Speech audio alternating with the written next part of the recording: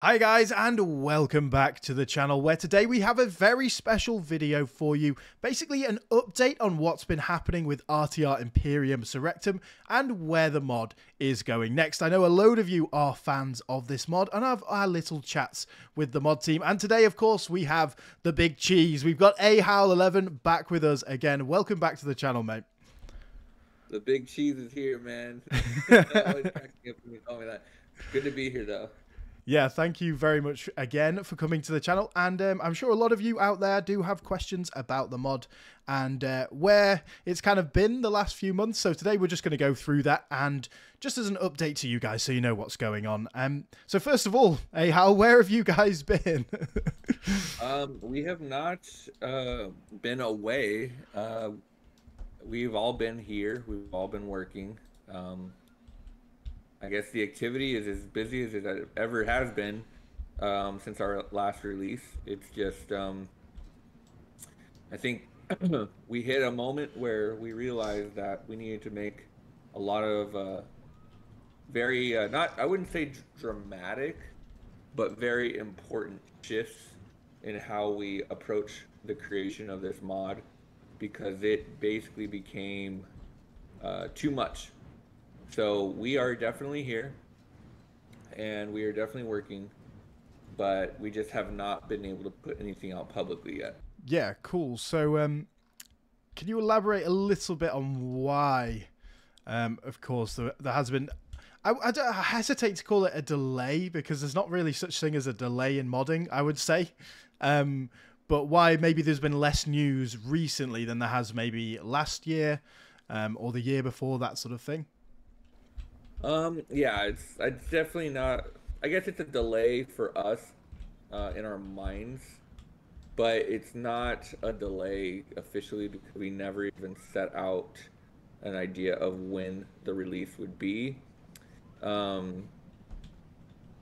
for me, it's more like a change of course, but not even like a dramatic change of course. It's basically just I don't know. It's kind of hard to find a word, but like a reset or a revision. How about that? A revision. Yeah. And what was the main reason behind that? Well, quite honestly, we pushed this thing to its limits, and we understood. We were it was revealed to us through trial and error and through just adding all kinds of different things what the limits are on Rome Remastered. You know, when Feral released it and some of the modders were like talking to them, we wanted limits removed. Yeah. Well, that's like, you know, there could only be 500 units in the game back in the day. Yeah. Now that's unlimited. There could only be 64 building trees. Well, now that's unlimited. There could be only 21 factions. That's unlimited. Only 200 regions. That's unlimited. And so for me, as a leader, you know, like, if you can't really treat this like Rome Total War, you have to treat it like its own game.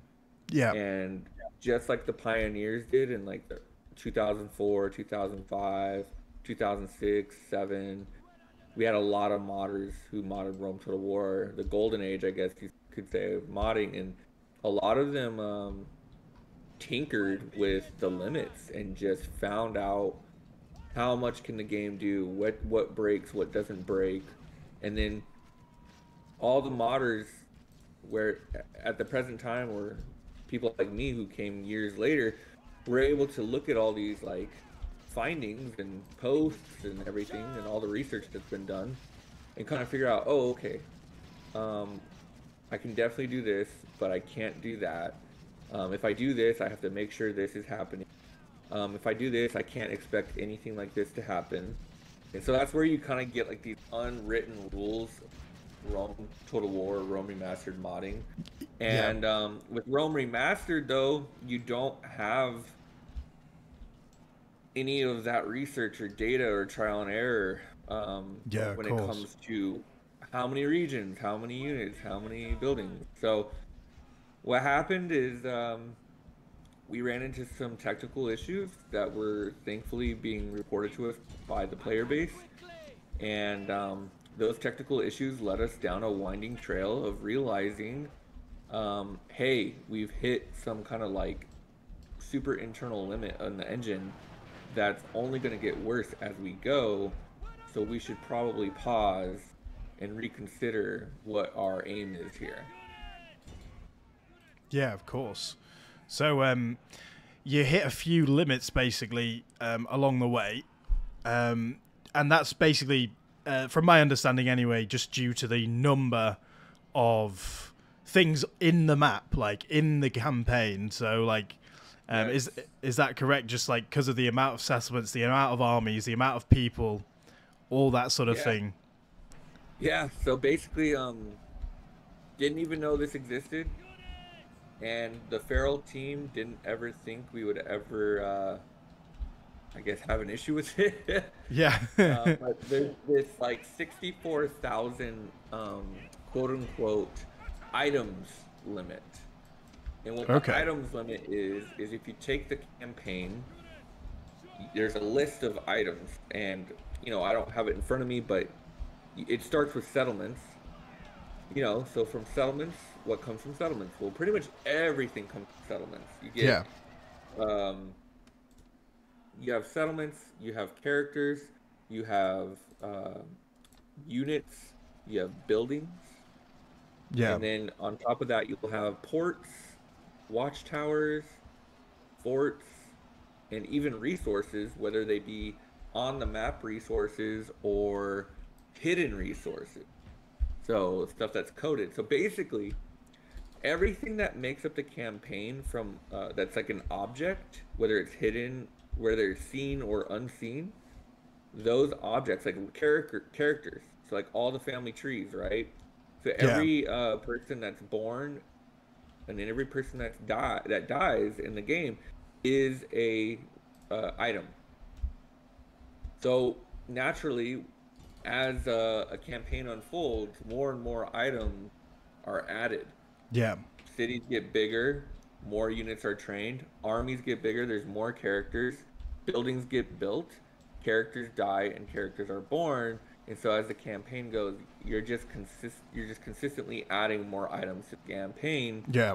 Well, for like a Rome Total War or even like a smaller mod, that's not an issue. You'll never hit 64,000 items. Yeah. Um, but uh, RAS, our map is ginormous. So Yeah. we have the biggest map, or one of the biggest maps. I know Kersey's map is pretty big too, but one of the biggest maps in this modding scene for Rome Total War, Rome Remastered. And so yeah, naturally, that big map, we wanted to fill it up with as many cities as possible. Yeah. And that is where the greed, uh, I guess, set in with me personally and a couple others who wanted more cities. And you're going about your business not thinking that's going to affect anything, but then you hit this limit. But to be fair, I think a lot of people were throwing up red flags, and I was just kind of like, it'll be fine, like Siege Fest, right? Or Yeah. too many cities to manage. Um, it is what it is. I learned from my mistakes, and as the leader who pushed for more cities, and now I see not only the gameplay issues, but the technical issues and the performance issues. I have decided that, it's time to pivot, it's time to go in a new direction, it's time to cut back the settlements. Because when you cut back the settlements, everything else gets cut back with it. Buildings, units, armies, characters. Yeah. And so that should be kind of like a double-edged sword for good. On one side of the sword, it's going to be performance and technical issues are going to be much more improved. You're not going to have as much lag, and turn times aren't going to be as long. Weaker PCs should be able to run it, and you're not going to get into these save corruption issues or these long campaign weird issues that Yeah. corrupts the game or glitches out and whatnot. And then on the other side, I think it's going to bring back interest from a lot of players who maybe just saw the amount of settlements that we had. Maybe they're a huge Antigonid fan, Yeah. but you know, you start with almost 50 cities, and you're just like, that's just too much for me. Um, maybe that type of back and enjoys it because they're going to be cut down significantly with the amount of cities that they start, where it's a little bit more easier to manage and you have a little bit more breathing room. So that's kind of what's happened, Yeah. and that's kind of like the general solution to make it all better. Yeah, cool. And I just want to stress as well, guys, for all you people out there as well, like, this wasn't just reckless abandon as well. Like, this was genuinely what the mod team thought that the engine was capable of. And, you know, you didn't know about this before, did you? Like, it wasn't like you knew about this and then you just went, it doesn't matter anyway, we'll just add as much as we can. Like, it was something that was not known until I believe Feral looked into it a bit as well. Is that true, or was that Yeah, just they you guys? helped. Edwin was great. So exactly what you said. I mean, look, we gotta be realistic. This is an older engine, and it's been leveled up, but that doesn't mean it doesn't have limits or issues. And I Yeah. think for me, a small part of me wanted to see, hey, like, I feel like we're eventually gonna hit some kind of issue, but we might as well just keep going until we hit that issue, because Yeah. once we hit that issue, it'll help us clearly define what we want. Was the amount of settlements on the map that issue? No. Uh, like, I didn't think that was ever going to be an issue. I mean, I heard the complaints about, like, hey, there's just way too much. But for me, my whole thing was like, well, that makes sense, especially because they're all vanilla settlements. But if people can just be patient, we're gonna make the settlements way more interesting. Like, I was planning a provincial system. We Yeah. were gonna have different tiers for cities, like minor cities that didn't grow. Like, there was all kinds of ideas going around. Um, but ultimately, it just came down to, like, no, it doesn't matter. Some of that stuff, it still affects performance. It still causes issues at the end of the campaign. Yeah. It's better to just cut back on the amount of settlements. So yeah, it definitely wasn't like reckless abandon. We're gonna just get crazy and you know, who cares? Yeah. we want RAS to be the best. Yeah. And so unfortunately, we're kind of like a pioneer team Yeah. here. We're just kind of seeing how much this game can handle. But the wise thing and the prudent thing to do is, when you hit an issue or hit a limit, you gotta dial it back to where it needs to run efficiently. Because at the end of the day, we want the biggest, baddest mod, but just because it's big and bad doesn't mean it runs well. Yeah. Of course. We don't want, like, this hulking monster that nobody's interested in playing, and then we just wasted all of our time. So yeah, dialing it back is now the path. So it's taking us much longer to. Yeah. Took a lot of discussion time. So a lot of that time was just discussion and debate. Yeah. Cool. So, what is the path forward then for you guys? I know you sort of mentioned a couple of things there, but the majority of the path forward, what is that? Well, the path forward right now is to cut back the map. I don't have a definitive number, a for sure number that I'd be willing to share publicly. Yeah. But I would say we're just cutting it back by at least 500 settlements. So you can do the math. That's 1,300, but we don't know. We don't know if 1,300 will be the final count. I know through testing that 1,300 seems to be, in my opinion, kind of like the maximum you can add before things start getting weird as far as intern times.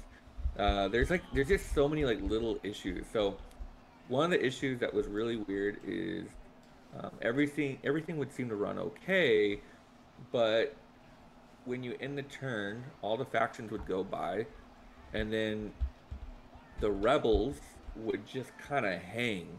Yeah. And you're like, well, it's the rebels, they have a ton of settlement. But it would hang for like a disproportionate amount of time where you're like, okay, I'm just like staring at a screen and stuck on the rebels. Yeah. And then it'll just like instantly be done. And then you're back to playing again. But I'm like, okay, I don't think that's fair to have people play something that, this is kind of annoying. Like, little annoyances like that, I don't think that's good for the general player base. Now, look, there's a ton of people who love the history, they love the immersion, they love the units and everything. They won't care. They'll gladly stare at this and wait. Yeah. They'll gladly, be tabbed out in another window, or they'll be reading a book or listening to music or whatever it is. I'm not speaking to those people, and I thank those people for just enjoying it for what it is, even if there's a bunch of weird issues or technical difficulties. I appreciate that, but my goal is not to just satisfy those people. My goal is to satisfy a broader base of player so that more people can enjoy the Rome Total War Rome Remastered engine with the RAS historical immersion gameplay. Yeah. And so because of that, I cannot justify having something that, where like the casual player is staring at a screen for a minute, wondering what's going on, and then all of a sudden he can play again. So that was really an issue that was bothering me. Another thing that we picked up on is very large factions, like the Seleucids, Yeah. the Ptolemies. The way the game is built, the AI has to process buildings, and it takes a little bit to process buildings. It takes a little bit more time, processing time. The Seleucids currently have 100 settlements. Yeah. And a lot of those settlements are kind of bare bones settlements because we never got to them. They're like in Mesopotamia, Persia, Syria, Judea, Yeah. Phoenicia. These are areas we haven't remastered. These are areas we haven't researched, really focused on. We've just added the cities, and so like they're just like 1,500 pop walls and like the governor's building, and that's it. Yeah. Well, so what the AI does, if it has enough money, is it will start building and everything, and then start recruiting and everything. And what it does is you end up having like a 30-second hang just on the Seleucids. You're just like watching. It's like the faction will go by, the faction will go by, and then it's like you're staring at the Seleucids. Yeah. And you're like, okay, like what is going on here? Now, when you have, let's say, all the factions in the game eventually, like every single faction, like 200 plus factions, Yeah. that becomes an issue. Mm. So it's just we don't want people sitting in front of their computers for 5 minutes, just waiting for the turn to end. So there was just multiple things regarding like end turn times. Yeah. There was like this weird issue where we found that the game will hang on end turn depending on the ratio of rebel-owned settlements to faction-owned settlements.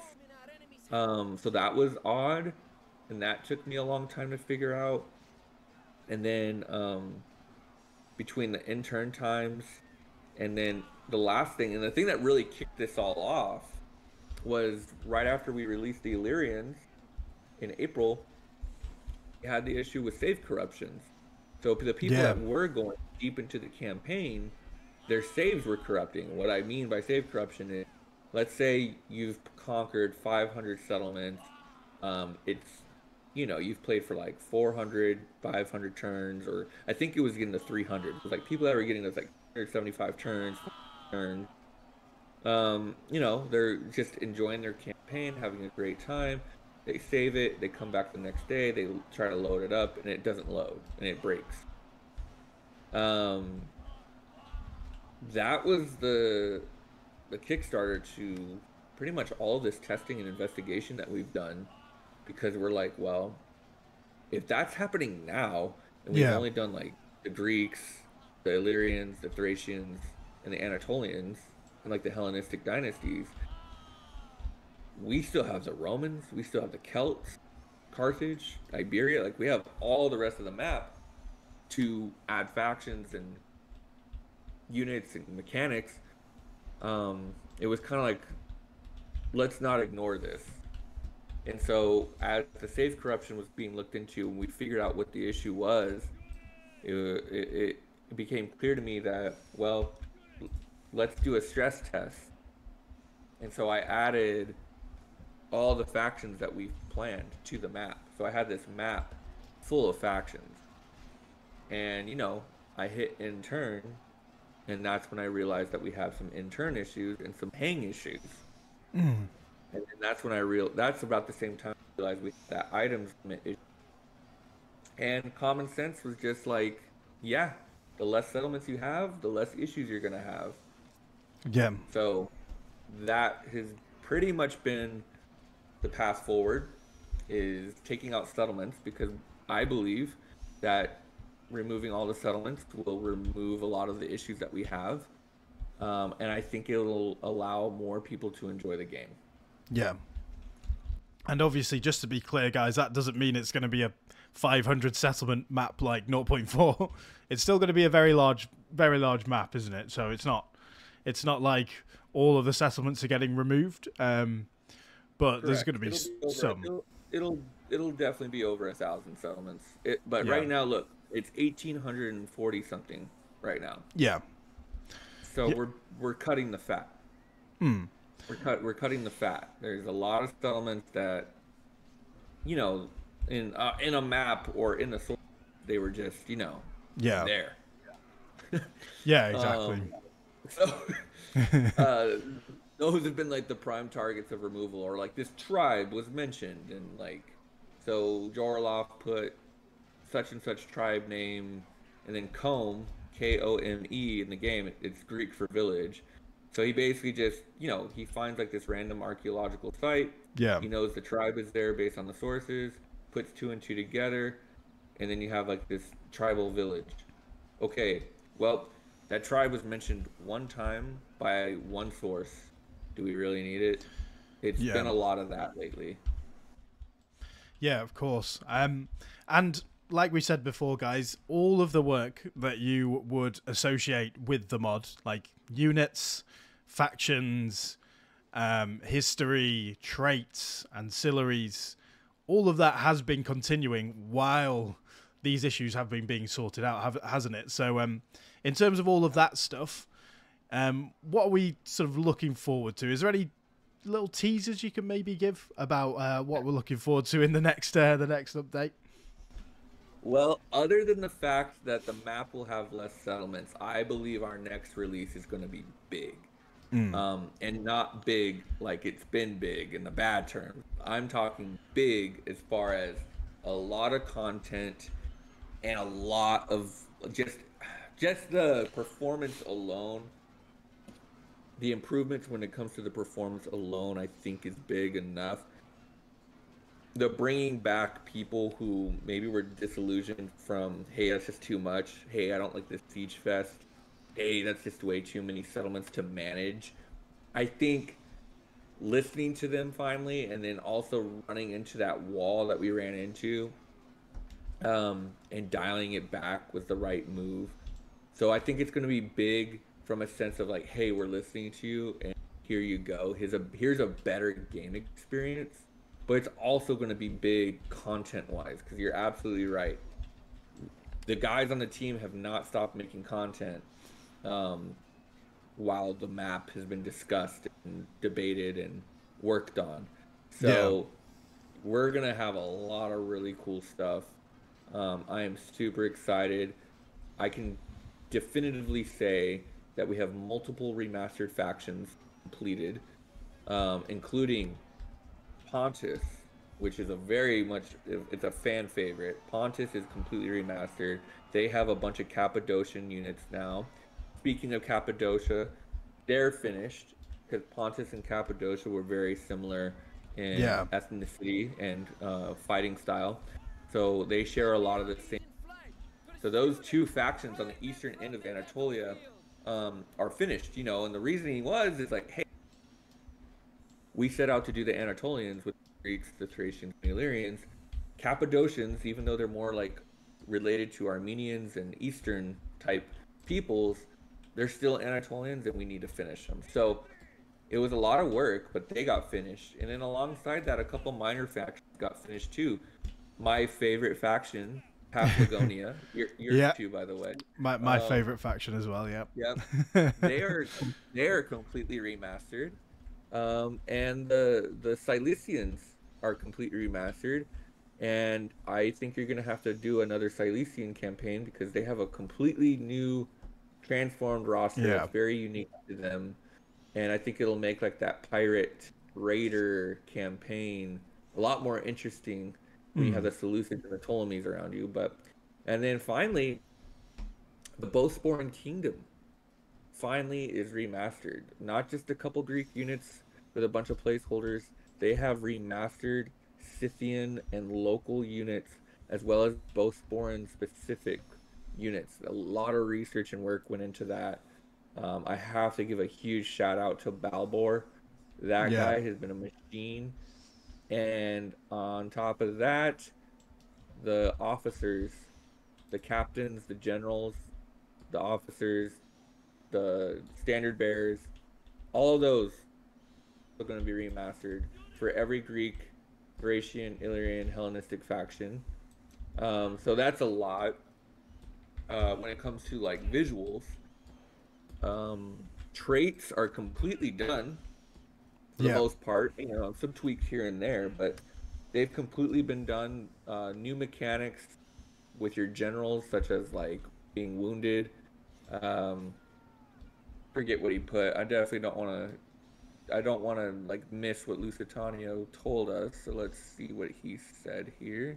Yeah, so new mechanics that are going to track wounded troops, generals. There's going to be foraging mechanics, ship supplies, and admirals experience. And then on top of that, you know, he redid a lot of the description to be more Rome Total War-esque in nature, so kind of humorous. Yeah. As well as fun.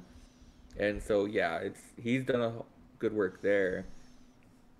And then when it comes to mechanics, especially, we have big news is the whole building system is going to be redone, as well as the trade and economy farming system. Yeah.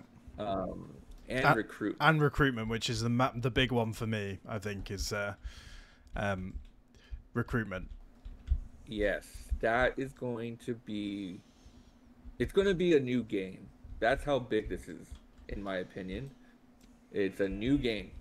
It's not the old RAS that we've been used to for years. It's a new game. I think some people could say go back to the 050 version with some more settlements and then a way more, I guess, finalized feel when it comes to mechanics and whatnot. Like, we're adding a ton of new trade resources. We will have buildings connected to the trade resources, and it's going to allow players to really make choices. So there's going to be choices to be made in each settlement based on what the region gives you. So whether it's the farms, the iron mines, or, you know, maybe like there's an expensive good that region is known for exporting.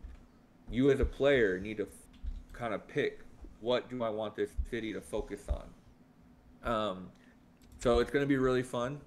And I think what it's going to do for somebody like you who loves building management and city management, it's going to allow you to actually have diverse choices instead of just same choices every settlement. Yeah, definitely. And yeah, of course. So we said about the buildings, the recruitment, and sort of governing the cities as well. Like, so basically, there's going to be a lot of stuff, guys. A lot of stuff. which is going to be awesome. And like I say, all of this has been worked on while the issues have been sorted. So, and it's been being worked on for a long time. So you can imagine the amount of content that's going to come with the next release or next couple of releases. But final question then. It's the all important question, I think, for a lot of people. Are we looking at Rome anytime soon or anything like that? Obviously, you don't need to say a date or anything, but are there any thoughts on Rome at the moment? There's thoughts on Rome. Yes, I would say Romans are going to be worked on very soon. I don't want to promise anything, but based on all the work that needs to be done, I can at least be confident and say that not only will we have the Romans remastered next, because, you know, everything I just said about Balbor, I mean, we have to move on to the next culture, and the Italic and the Romans are next. So naturally, we are there. I don't know how long it's going to take, but I also don't know how long the map configuration is. And let me throw in another wrinkle. The next release is going to have over 200 factions on the map, whether they be starting on the map or appearing on the map through emergent scripts or whatnot. Yeah. Through this map overhaul, we are also doing not a faction overhaul, but somewhat of a faction overhaul. I won't get into specifics because nothing's been determined yet, but let's just say I've been working ahead and doing a prototype version of our map and mod. And what I've done is I've gone area by area. I cut the settlements. And then in those areas, I add the factions that we had originally planned that are like shoe-ins. Like, of course, this faction is going to be added, right? But I don't add the factions that are kind of like, they could be added, but we could not add them. So any factions that are just barely in the list or just barely out of the list, I don't add those. I only add the shoe-ins, and what I'm doing, and I'm almost done actually, I'll be working on it today, is I get to give the team the sense of like, hey, this is what it could look like. This is kind of the first draft, a rough draft. Here's our map cut down to X amount of regions, and here's X amount of factions on the map, so we can kind of see how it all plays out.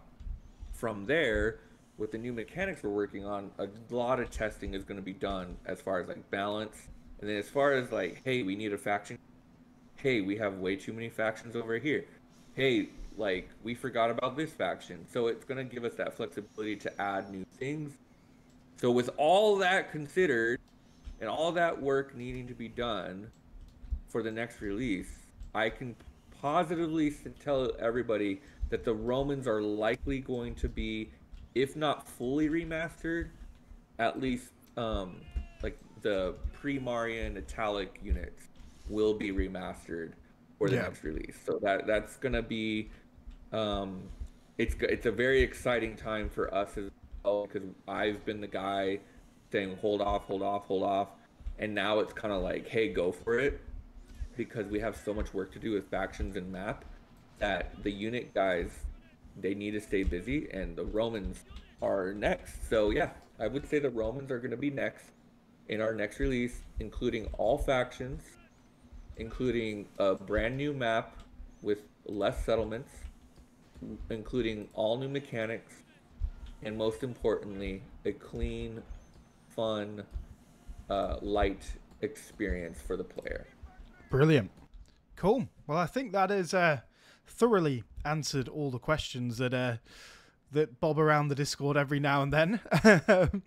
So yeah, thank you very much for that, Ahowl. And before we go, I just wanted to say, guys, if you're thinking about playing RAS after watching this video, I have released a video recently about the 10 factions that I find most fun in the game that are remastered. So if you are playing a faction, make sure you do play in the remastered areas. There's a lot more content there. There's a lot more units, all that sort of thing. So that's Greece, Thrace, a lot of Anatolia, the Illyrians as well, and the Hellenistic factions too. So yeah, play one of those guys, and if you're struggling for ideas, check out my video as well if you are interested. Completely up to you. My recommendation at the minute, in terms of what I've been really enjoying, the Adricians 100% and the Antigonids as well. Do you have maybe a final recommendation for anyone, Ahowl? And if you say Chios, then I'm going to end the video instantly. I'm glad you warned me, because I was about to spit it out. I'm joking. I think for me, based on like what I've been hearing from you and a couple others, if you want a different experience, play an Illyrian faction. It's much harder, and if you want to kind of see what it's like, watch his RDAI campaign. There's something about Illyrians and Thracians, for that matter. It's just fun. Yeah. Especially when you're going up against like these huge infantry nations in the Greeks and the Hellenistic kingdoms. So I would say if you want a really interesting campaign, play a Thracian or Illyrian campaign. But if you're a Greek fan, any of the Greek city-states is a lot of fun to play. You have your own political situation that you have to kind of work through. Most Greek factions are going to have a giant faction in competition with it.